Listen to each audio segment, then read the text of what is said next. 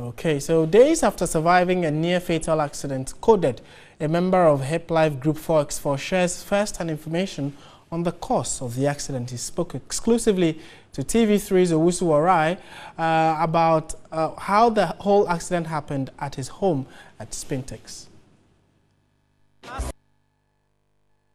Just want to say thanks to God. I was on my way back out.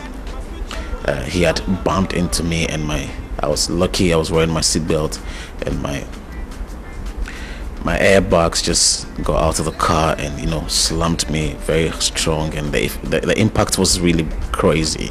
The singer hinted his condition has improved, but feels pains in his back and finds it difficult to move his neck or walk. My head and my neck, shoulders, and my chest was really like I was in a deep pain.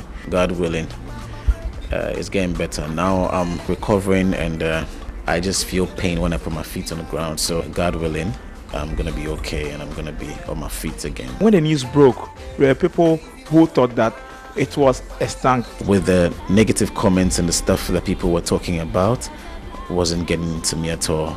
The most important thing is that my wife and my family and everybody was strong by my side, and, you know, was making sure that I was not listening to all of those things, and nobody would deliberately go and slam his car for a stunt or for a publicity stunt.